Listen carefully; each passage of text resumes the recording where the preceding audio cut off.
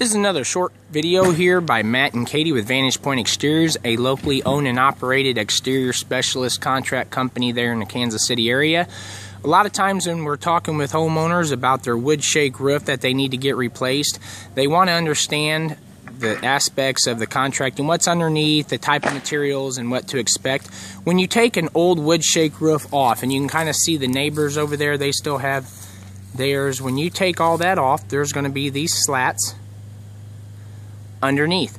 Now you want to make sure your contract company has plenty of bags or big paper that can catch all the debris underneath the roof and the attic insulation, so it's not all nasty underneath there after the installation. And once that old Woodshake's exposed, and now you can see those slats there, now we're going to have to sheet. And let's go take a look at the next process. And now we see the back side of the home. This is where you could see towards the top the slats that were exposed and how we put down the 7/16 OSB sheeting.